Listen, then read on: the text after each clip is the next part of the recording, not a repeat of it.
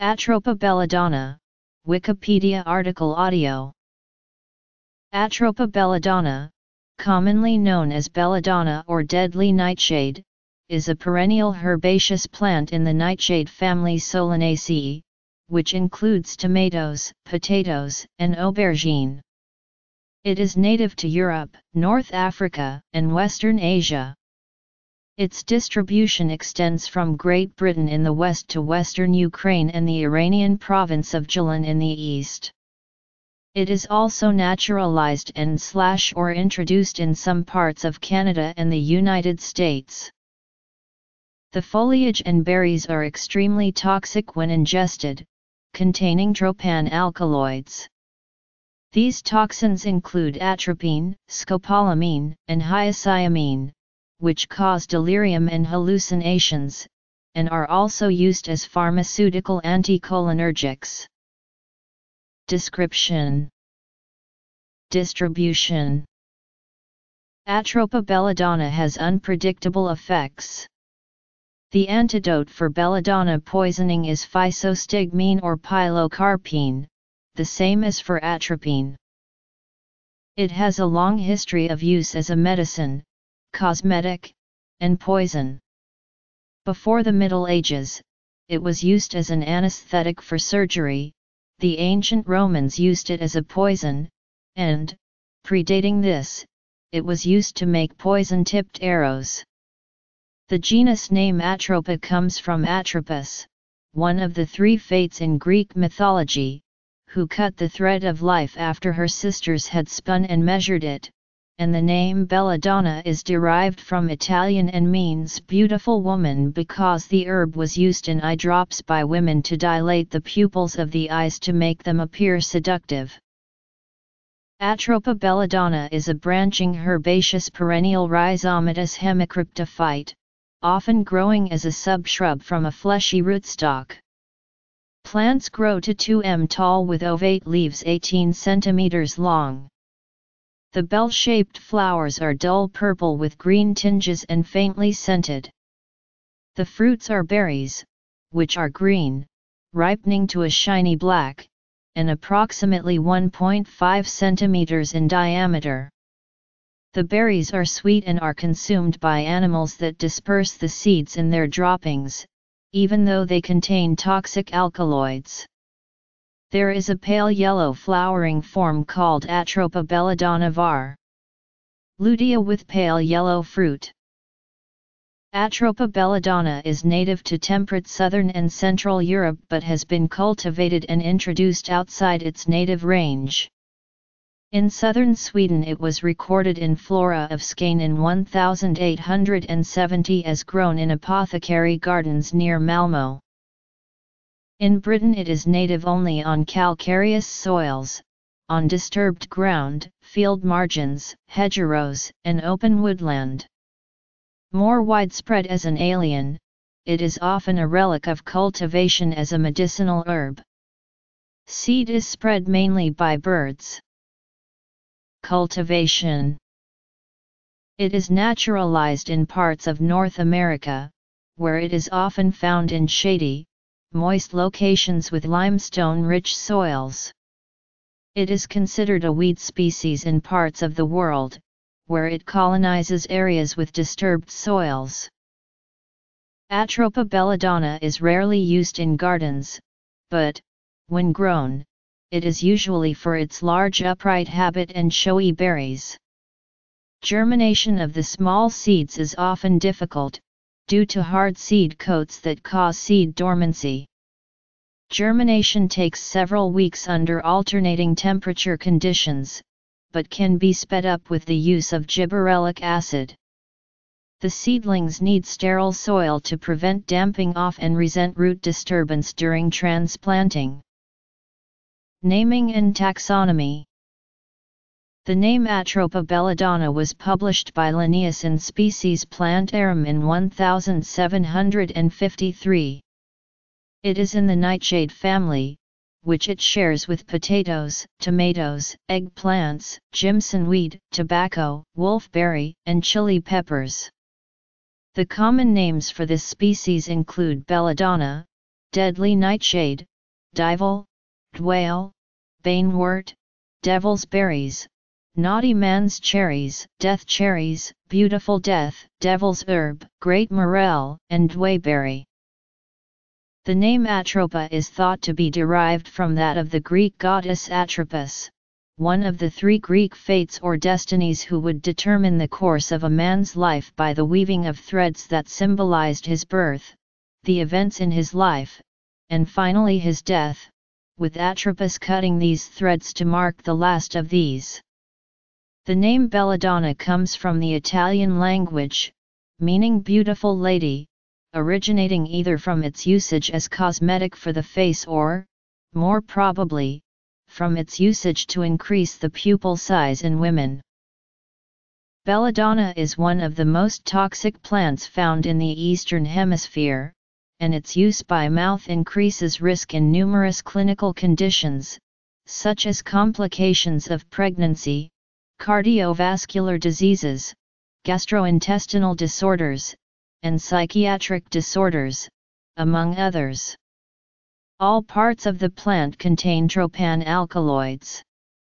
Roots have up to 1.3%, leaves 1.2%, stalks 0.65%, flowers 0.6%, ripe berries 0.7%, and seeds 0.4% tropane alkaloids.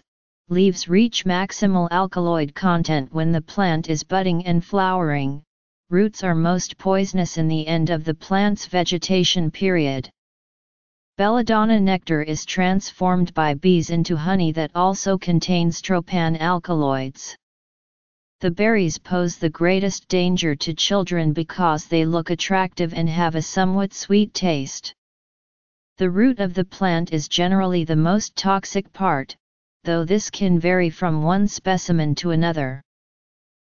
Toxicity.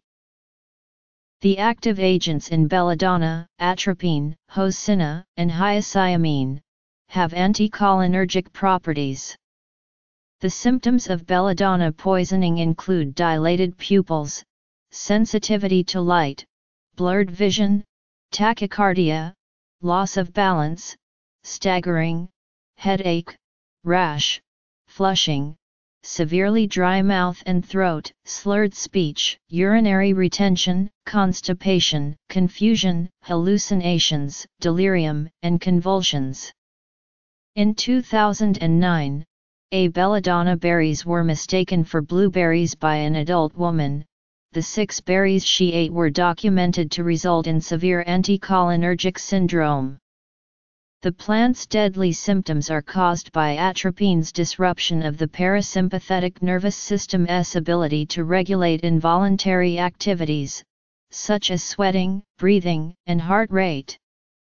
The antidote for belladonna poisoning is physostigmine or pilocarpine, the same as for atropine. Legal status. Atropa belladonna is also toxic to many domestic animals, causing narcosis and paralysis. However, cattle and rabbits eat the plant seemingly without suffering harmful effects.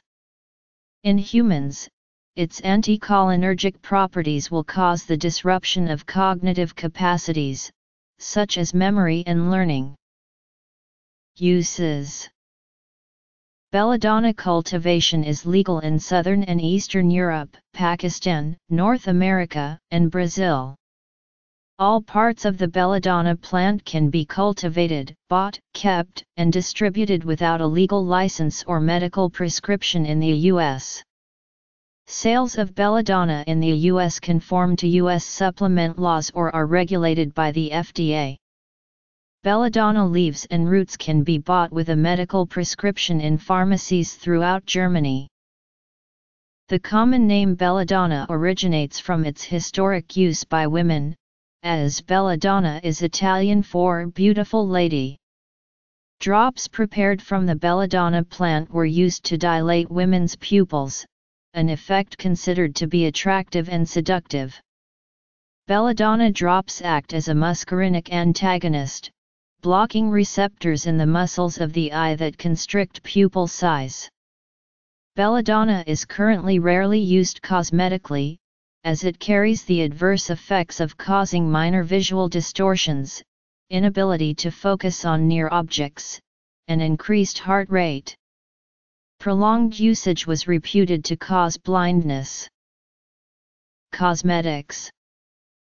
Scientific evidence to recommend the use of a belladonna in its natural form for any condition is insufficient, although some of its components, in particular L-atropine, which was purified from belladonna in the 1830s, have accepted medical uses. Donatol is a prescription pharmaceutical, approved in the United States by the FDA, that combines natural belladonna alkaloids in a specific, fixed ratio with phenobarbital to provide peripheral anticholinergic/antispasmodic action and mild sedation.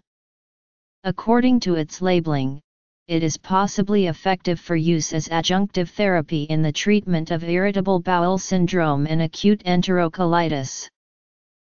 Belladonna has been used in herbal medicine for centuries as a pain reliever, muscle relaxer, and anti-inflammatory, and to treat menstrual problems, peptic ulcer disease, histaminic reaction, and motion sickness.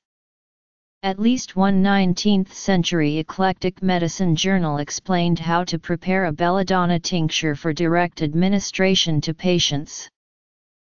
Belladonna tinctures, decoctions, and powders, as well as alkaloid salt mixtures, are still produced for pharmaceutical use, and these are often standardized at 1037 parts hyoscyamine to 194 parts atropine and 65 parts scopolamine. The alkaloids are compounded with phenobarbital and/or kaolin and pectin for use in various functional gastrointestinal disorders. The tincture, used for identical purposes, remains in most pharmacopoeias, with the similar tincture of deuterostramonium having been in the U.S. pharmacopoeia at least until the late 1930s. Cigarettes with belladonna leaves soaked in opium tincture were a prescription medicine as recently as 1930. The combination of belladonna and opium, in powder, tincture, or alkaloid form, is particularly useful by mouth or as a suppository for diarrhea and some forms of visceral pain. It can be made by a compounding pharmacist, and may be available as a manufactured fixed combination product in some countries. Scopolamine is used as the hydrobromide salt for GI complaints and motion sickness, and to potentiate the analgesic and anxiolytic effects of opioid analgesics. It was formerly used in a painkiller called twilight sleep in childbirth. Atropine sulfate is used as a mydriatic and cycloplegic for eye examinations. It is also used as an antidote to organophosphate and carbamate poisoning, and is loaded in an auto-injector for use in case of a nerve gas attack. Atropinization results in 100% blockade of the muscarinic acetylcholine receptors, and atropine sulfate is the benchmark for measuring the power of anticholinergic drugs. Medicinal uses. Hyoscyamine is used as the sulfate or hydrobromide for GI problems and Parkinson's disease. Its side effect profile is intermediate to those of atropine and scopolamine, and can also be used to combat the toxic effects of organophosphates. Hyoscyamine was the primary alkaloid in Asmatter, a non-prescription treatment for the relief of bronchial asthma, until Asmatter was discontinued. Alternative medicine. Belladonna preparations are used in homeopathy as alternative medicine treatments for various conditions. In homeopathic practices, belladonna was prescribed by German physician, Samuel Hahnemann, as a topical medication for inflammation and pain. In the form of Dr. Koster's anti-gas pills, belladonna was a homeopathic medication for upset stomach and excessive flatulence. There is insufficient scientific evidence justifying the use of belladonna for these or any other clinical disorders. In one study, the most common preparation was diluted to the 30C level in homeopathic notation. This level of dilution does not contain any of the original plant, although preparations with lesser dilutions that contain trace amounts of belladonna may exist. In 2010 and again in 2016, the U.S. Food and Drug Administration warned against the use of homeopathic teething tablets found to contain belladonna. Atropa belladonna and related plants, such as deuterostramonium, have occasionally been used as recreational drugs because of the vivid hallucinations and delirium they produce. However, these hallucinations are most commonly described as very unpleasant, and recreational use is considered extremely dangerous because of the high risk of unintentional fatal overdose. In addition, the central nervous system effects of atropine include memory disruption, which may lead to severe confusion. The major effects of belladonna consumption last for 3 to 4 hours, visual hallucinations can last for 3 to 4 days, and some negative after effects are preserved for several days. The use of belladonna as a recreational drug is reported to bring about predominantly bad trips that the users want never to repeat for as long as they live. Trips induced by belladonna are threatening, dark, demonic, hellish, frightening, and terrifying. Occasionally, belladonna can induce out-of-body experiences, a heightened sense of awareness, and enhance sexual, mystical, and lucid dreaming experiences, often in combination with other psychoactive plants. Positive experiences induced by belladonna consumption are rare. Historically, the plant was an important, active ingredient in witches' flying ointments, complex, transdermally absorbed hallucinogens with a fatty or oily base, which caused a death-like trance in which vivid hallucinations of flight and bacchanalian carousal were experienced. The tropan alkaloids of A. belladonna were used as poisons, and early humans made poisonous arrows from the plant. In ancient Rome, it was used as a poison by Agrippina the Younger, wife of Emperor Claudius on advice of Locusta, a lady specialized in poisons, and Livia, who is rumored to have used it to kill her husband Emperor Augustus. Recreational drug. Poison. Folklore. Flying ointment. Macbeth of Scotland, when he was still one of the lieutenants of King Duncan I of Scotland, used it during a truce to poison the troops of the invading Harold Harefoot, King of England, to the point that the English troops were unable to stand their ground and had to retreat to their ships. In the past, witches were believed to use a mixture of belladonna, opium poppy, and other plants, typically poisonous, in flying ointment, which they applied to help them fly to gatherings with other witches.